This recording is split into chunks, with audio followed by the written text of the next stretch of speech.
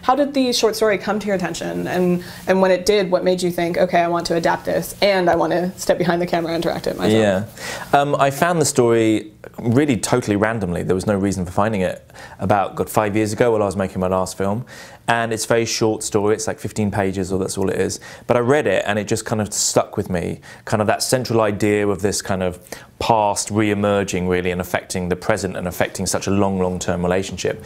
It just kind of really stuck in my head. And even just that central idea of this person being preserved, like that past being preserved, it was just really, it's kind of haunting and it doesn't really make sense, but at the same time it seems to make total sense. And I think that was what was so interesting to me. I think we all live with so many like what-ifs and regrets, and however old you are, if you're like 27 or 77, you can't help but look back and think, what would have happened if I'd just gone to that party, or I'd walked down the street then, or whatever it is. Exactly, or missed that train, or got on that bus, or that kind of thing. And when you were adapting it, did you have in your mind actors, or was it kind of once you were finished and you're like, okay, now I have to go about casting the perfect people for Jeff and Kate? It was definitely after I finished the script. Okay. It always scares me to think of people while I'm writing it, because then you think, well, you might not be able to get them, or they don't want to do it. But then very quickly after we'd finished the script and we started sending it out, you know, they were people that we, both me and the producer, loved so much and thought would be great for it. And we cast Charlotte first, because it's basically from her perspective, the film. It was very important to get that correct and then find someone that you felt was perfectly suited to her.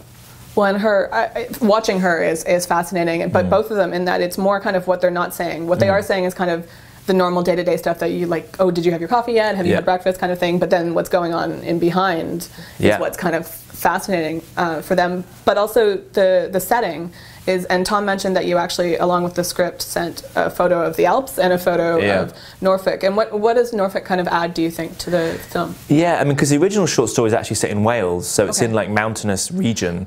But for me, it was like, I love the idea of the past being this mountainous, incredible like place of glaciers and waterfalls and hope and, you know, soaring ideas of life. And then the present just being not necessarily unpleasant, but just flat and very kind of strangely isolating. And I lived in that area for a while, and I think it's a very beautiful area, but it certainly is quite a strange area to live in.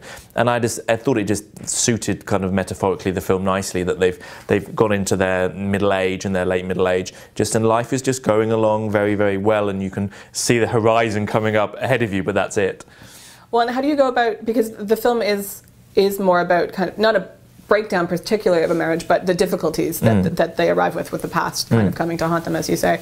But they've been together for 45 years, and they seem to have been pretty happy 45 years. So how do you kind of establish that in that very quickly, given that they then have to move into this kind of difficult time? Yeah, it was always a bit of a worry, but I think for me it's about trying to, I think all of our lives, especially in relationships, it becomes routine. Life is a routine. Your relationship is a routine. You don't talk about things particularly anymore, especially after 45 years, but you do things like you go for a walk every morning, you come back, your partner might be having a cup of tea, he has the same mug that he always has, someone picks up the post, someone drops the post off. It's all that kind of really small like routine things that basically in the first 5 minutes of the film you kind of see but don't really consciously aware of. It's like Kate is the one that walks the dog, Jeff is the one that's already up, he's in his dressing gown, Kate is already dressed. It's like creating that routine that you hope feels like, oh, okay, this is a couple that have existed together. And also the house they live in is so important. You know, we spent a lot of time production design making sure it felt like this was a house they lived in. They've got lots of books on the shelves. What are those books on the shelves? Where they bought their, you know, furniture from. And it's building up those layers of the past within a house.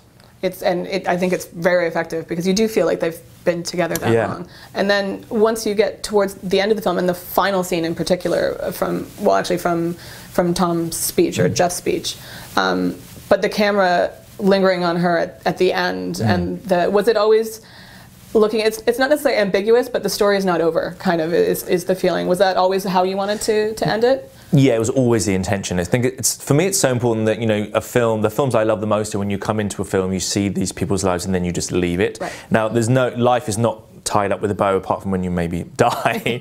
So I just don't want that to happen. I want you to feel like this is something that's happened. It's a very important week. It's a profound thing that's happened.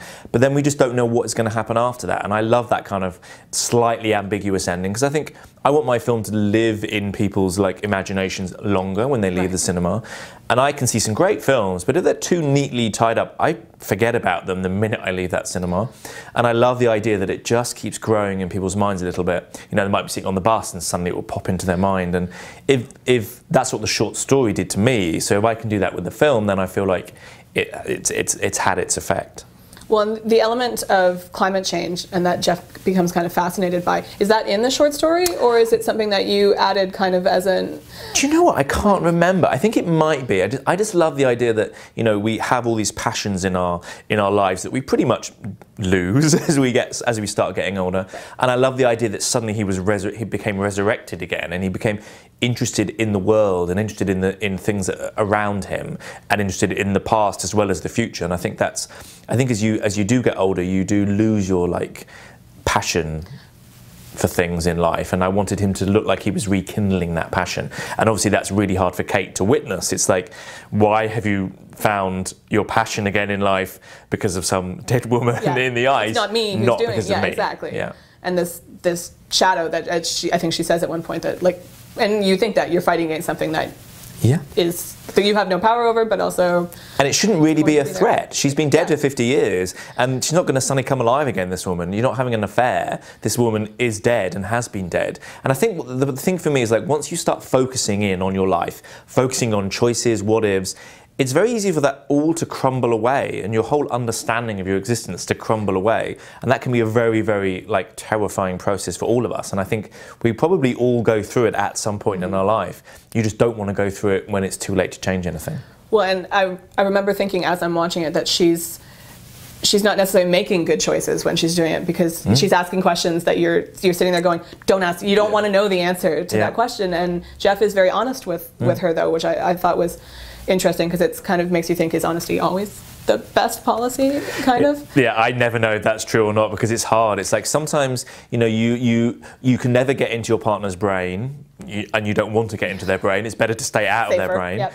And you want to be honest and truthful and trusting, and everyone tells you that's what you should be. But there are some things, you know, that you probably should just keep to yourself. We all have fears and doubts all the time, and it's always not good to necessarily express them to your partner, because everybody's insecure, everything's fragile, you know, and it's like, it's finding that balance, I suppose, in relationships. Exactly. And when you finally, the film premiered in Berlin, I believe. What was it like when you finally got to see it with an audience? And did anything kind of surprise you about the reactions to the film? It's very hard for me to ever watch a film with people that I've made, and Berlin is actually the only time I've ever watched it with an audience. Okay. I watch the world premiere and then I don't go and see it again. And it's hard because you especially with a film like this, so people aren't like laughing or whatever, so it's just like, people are watching it, so it's so hard to gauge reaction. But afterwards, you know, people really responded to it, and it resonated with people, and it's, you know, it's incredibly like rewarding, and that's all you want. And you just don't know going in if people are gonna like it, and it worked for them. So it's very nice that it does.